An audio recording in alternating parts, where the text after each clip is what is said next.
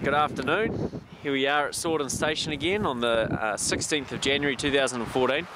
So this is our first lupin harvest of the year, and you can see right here the mob of ewes and lambs. They're walking around in the lupins, a bit hard to get close to them and not disturb their eating, but they've been hanging around here, and as you can see they've been grazing the leaves off, or the lamina off most of the lupin plants in this corner anyway, and we'll be seeing in the second part of this video where they've been grazing it in the paddocks next door.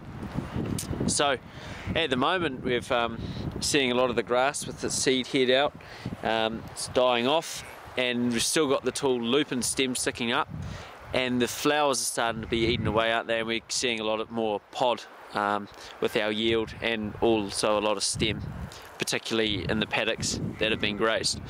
So as I will do last time, hand over to Dr. Black for his latest update on the sheep and their grazing experiment. So yeah, we've just finished doing the monthly cuts, and like every month we've been taking 3 dry matter cuts from each of the 5 paddocks, and just based on the fresh weights that we've measured in the field now, I suspect that the dry matter for the lupins, the pre-grazing lupins now, will be around about 25 to 30%, maybe even 35%, given that we're post-flowering and we've got a lot of stem there, and that stem is starting to dry off. The yields, pre-grazing yields, I would estimate to be close to about 9 to 12 tonnes of dry matter per hectare in this pre-grazing paddock, and that's actually very similar to what we measured for last year. So here we've got around about 100 ewes with their lambs, and they've been tailed last month in December before Christmas, and they've recovered from that now, and they're looking very good. So shortly we'll get try and get a close-up of the lambs in the mob. And like last month, we're on a 2-week rotation, just slowly moving around the 5 paddocks in the grazing trail. And today I just wanted to show you what the lambs are looking like, and 2, trying to give some evidence that they are actually eating the lupins, and try to show you what parts of the lupin plant that they're actually eating. Okay, and we can see some ewes having a bustle on them there, eating away the lamina, can't we? Straight in front of us, and also lambs are having a bit of a chomp at it too. So now we'll just move over to a fence line where you can see the difference between a grazed and a non-grazed paddock, and we'll start again with the video there. So we're just watching some of the ewes eating the leaves, so you can see one there really getting stuck into it, and also the lambs, which are a little bit more difficult to see seeing as they're lower down, but quite clearly they're quite happy tucking into the lamina. There's one having a go at the pine tree over there as well, but certainly eating the green material that's on offer. Tend to leave a lot of the stem.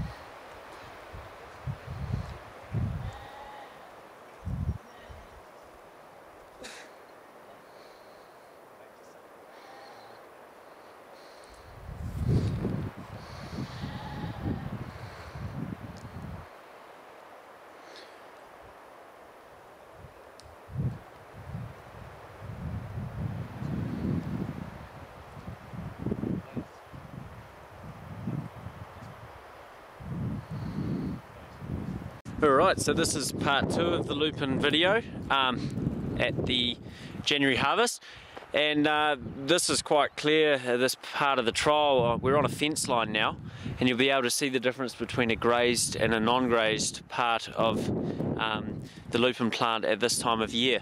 So on this side, what we're looking at, we still can see quite a bit of flower and a fair bit of pod around, so that pod will shatter as we continue through January and ripen off, and so that'll spread its seed around now that it's fully elongated. But as we look over the fence, we can see quite a lot of stem left over that they haven't grazed, and also some small leaves and pedioles regrowing from the base of the crown, but very clearly that they select the leaf lamina quite heavily, and so Alistair will just talk about that now. And what we end up left with is a hollow, quite a fibrous stem that's easy to break off from the plant. So yeah, this is what you see here is typical post-grazing cover that we're leaving behind in our fortnightly rotational grazing system. So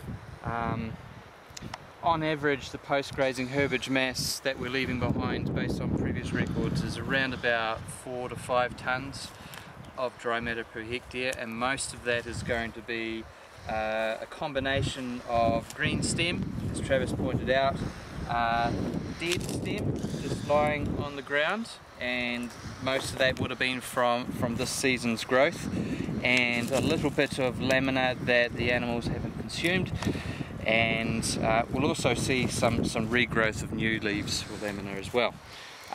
What we see the ewes eating first are the flowers. They really have a strong preference for the flowering part, so you might have saw in the previous footage the ewes actually trying to graze quite tall in the profile, so they're grazing those flowers, and then they're moving on to some of the leaves and also the laminae or the petiole or the leaf stem. That's quite palatable as well. So last month I was saying about the digestibility of the leaf material, that's around about 80–82% dry matter digestibility, and that digestibility of the leaf is actually quite constant right throughout the whole growing season.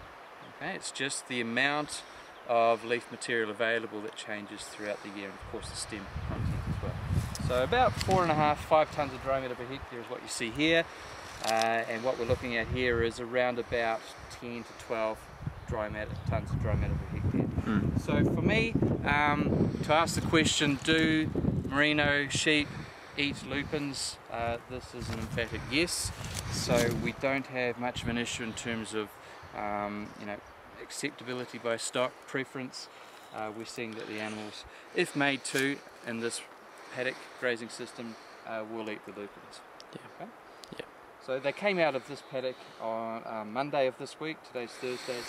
So we're seeing a little bit of regrowth of new leaf tissue, and that's quite important in a rotational grazing system because this new leaf growth will feed the ewes post-weaning, when the ewes come back into here to around about late February, early March to start their pre-mating nutrition. So new leaf growth comes from the base of the lupin plant. So we've got several plants here.